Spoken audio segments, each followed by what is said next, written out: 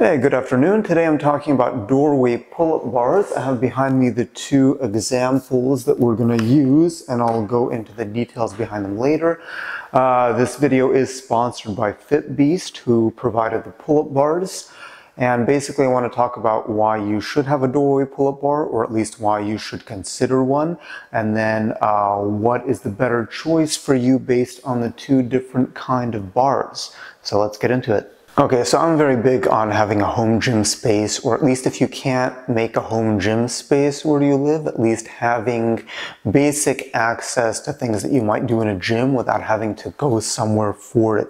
So this is one of the first priorities, I think, and it's also one of the more minimalistic ones, is getting yourself a doorway pull-up bar, because I think it's not even just about pull-ups. I think just being able to hang, to stretch out the back and shoulders is very beneficial. I don't think you have to be into fitness to get benefits from that. In fact, some years back I suggested my grandma get a doorway pull-up bar in her one-bedroom apartment because she was having trouble with her shoulders and back, so it's just a way to stretch out. You don't have to be doing pull-ups, but having somewhere to hang, I think, is this basic fundamental. And you don't want to have to drive to the gym just to be able to do this basic stretch of hanging yourself out, which I think has a lot of benefits. So doorway pull-up bar, as far as kind of home gym equipment goes, is pretty minimalistic as far as space goes. It's easy to set up and take down. You just have to make sure that your door frame is one that can handle it, and you have to make sure to use it properly, but I'll go into that later on. But it's something you can take with you if you move. It's pretty minimal level of commitment. For example, you could buy dumbbells, but then you have to take them with you. They take up space. If you get stronger, you have to get heavier ones. The pull-up bar is just kind of a one-time commitment. If you have a well-built one, it should last you for years as long as you use it properly. I want to say the first doorway pull-up bar that I bought was in 2008, 2009, and I had it for maybe 12 or 13 years.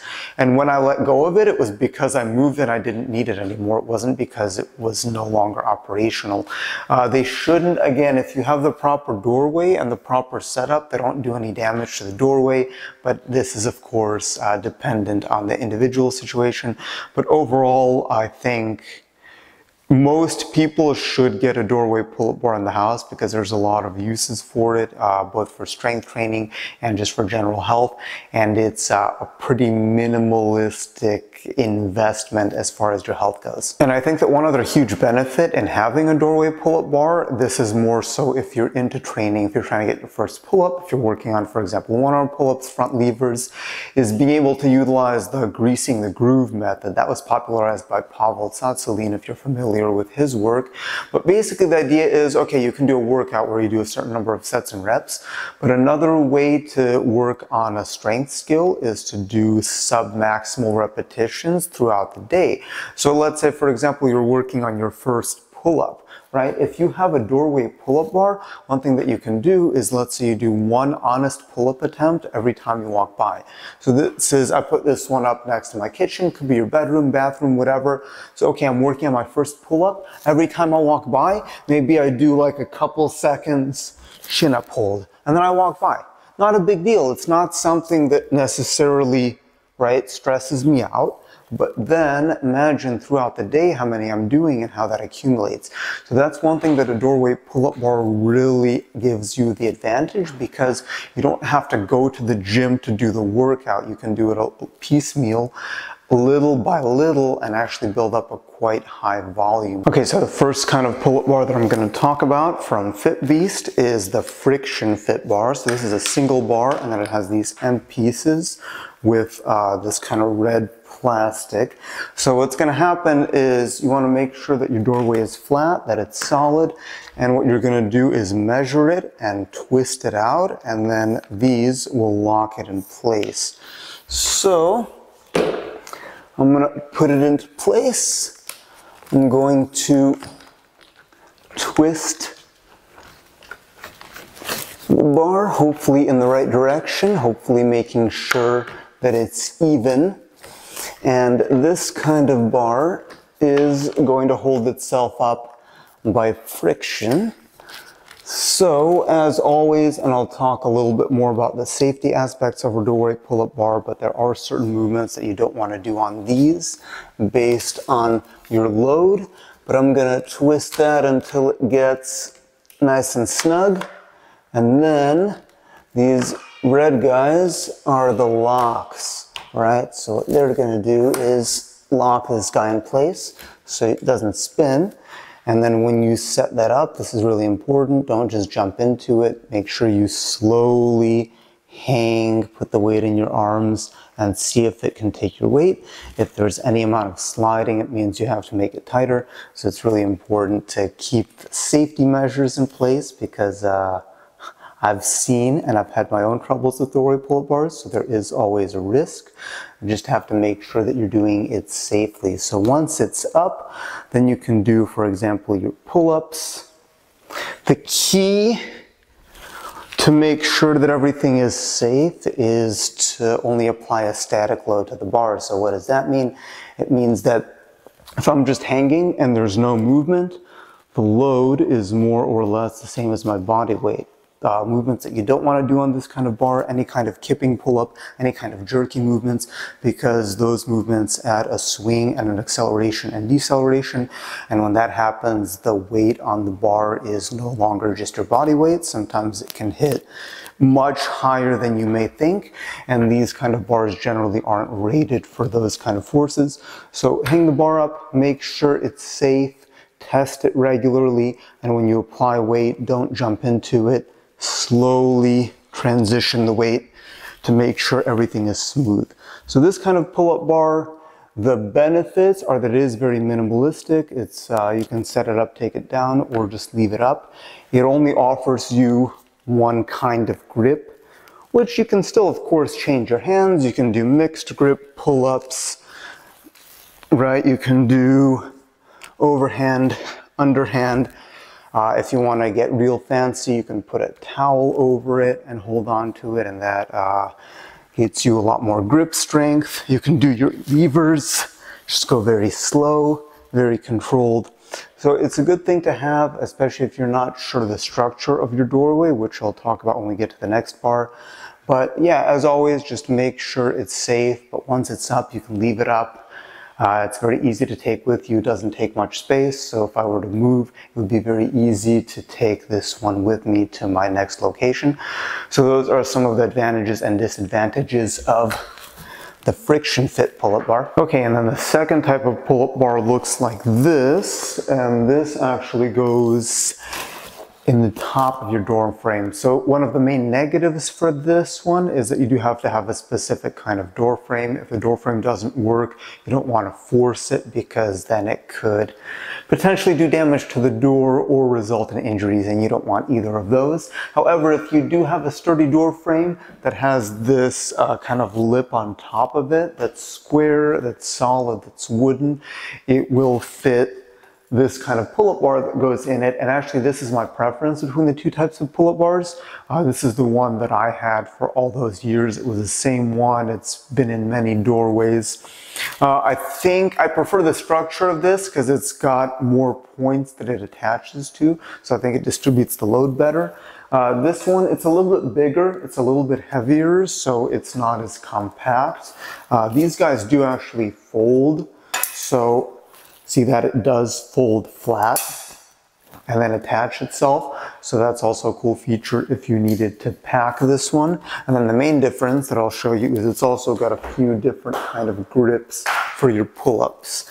But basically what's going to happen is it's going to go on two sides of the door, and see these, I hope that you can see that on camera. This is going to go on top of that lip on the other side of the door. Then of course for safety, you want to make sure it's even. You want to make sure that it's solidly attached. Don't skimp on this part. I think it's really important. And then once it's up, give it a, just like I talked about before, give it a gentle hang, because you're not only testing how it takes the weight, but you're also helping to lock it in place so it doesn't move. Right? So I'm gonna gently hang, apply the weight. Okay, it feels solid, it feels safe. So now we're good to go. And so the main benefit of this one, I think sits up higher. So I think if you wanted just to leave it up as a permanent fixture, I think this one works better for it. If you wanted to remove it, there's no twisting involved. It's very simple. Literally just take it off and put it back on. So that is definite advantage. The width, so you can move these red guys because you don't want the steel to be on the door. This red plastic is what's going to help not damage the door when it takes the weight. You can move them in or out, but you do have to measure the door. So if you have kind of an old house or maybe it's weird construction, it may not fit the door frames. So you want to make sure it has regular door frames because, again, I've seen the structure of the frame and I've experienced it actually fail. So you have to make sure that your doorways are the right ones that can fit it.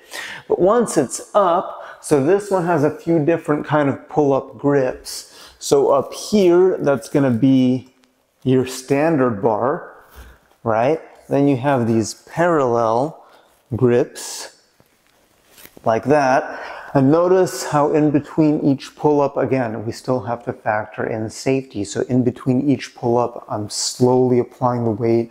I'm not doing any kind of jerky pull-ups. I'm not doing any kind of kipping. If you want to work kipping movements, these are not the ones to do on your doorway pull-up bar. Those are the ones to go to a bar that's actually hooked up and rigged in a way that it can take much greater forces than your body weight. You have the wide grip, right? So you have what they call these, the lap pull-up. You have this guy, so there's a little bit more space in the middle, so you have a lot more different options to hang from. That being said, for me personally, I don't think all of these different options are necessary. Maybe the wide one is nice and the parallel one is nice to do once in a while, but for most of the things that I do, just use a regular bar.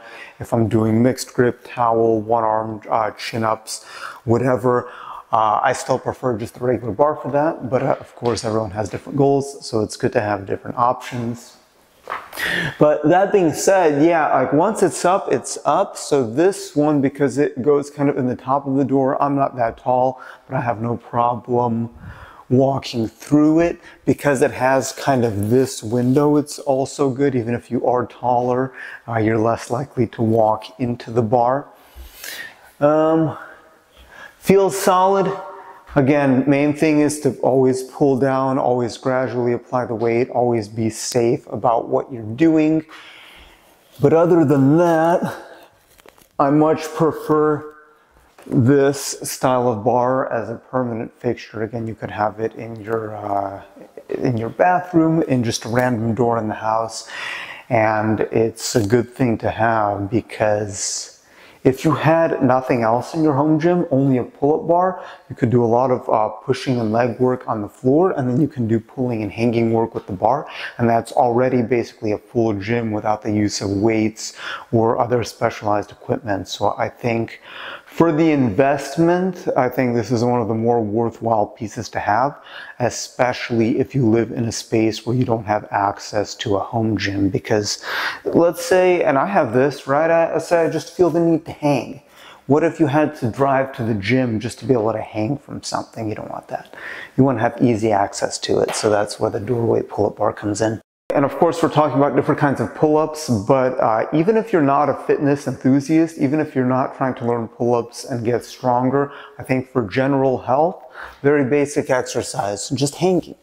So if I can't, maybe I don't have the grip strength or the shoulder strength even to hang with my feet dangling, I don't need that. I can still leave my feet on the floor, right? So I grab the bar, I gradually take the weight off my feet, but I control it. Right here, already I'm getting a great stretch in my shoulders, in my back. It feels good. If I feel good, I can take the hands off. But here you're getting that stretch and that grip strength benefit. So even if you're not into fitness, I think just having this thing in your home that you can hang from and stretch yourself out is hugely beneficial. And yeah, really good option if you wanted to add more of a grip strength benefit and really develop the grips and forearms just from hanging is you drape a towel and then give it a good squeeze. Again, don't jump into anything, go slow, and then see if you can hold yourself up hanging onto the towel. Really simple variation. You don't have to lift your feet up, but just that benefit of hanging and grip strength is fantastic to do for anyone, regardless of whether or not you have fitness goals. Okay, so then the question is, which pull-up bar should you get? My personal preference is this one. If you have a doorway that can handle the little hooks on top, I think this feels more stable. And again, I just like to leave it up as a permanent fixture, and then every time you walk by, you can do a pull-up, you can do a front lever, you can hang, you can do whatever. You have it there. If you're not sure about your doorway or you want something that takes up less space, the friction fit one is still a good option. So you have the option of both of those. Again, if you're not sure what kind of doorway you have, if you're not sure the materials, if you don't have this lip, if the width is weird, this has a little bit more versatility with how it can attach. But for both of them, you do have to look out for safety. You do have to make sure that it can hold your weight. You have to make sure that you hold your own weight with control, without these jerky movements, without the accelerations and deceleration. As I mentioned, this video is sponsored by Fitbeast, who provided both of these pull-up bars. You can purchase them on their website or on Amazon. And if you like the product, I will put in my 10% discount code, which allows you to get a discount.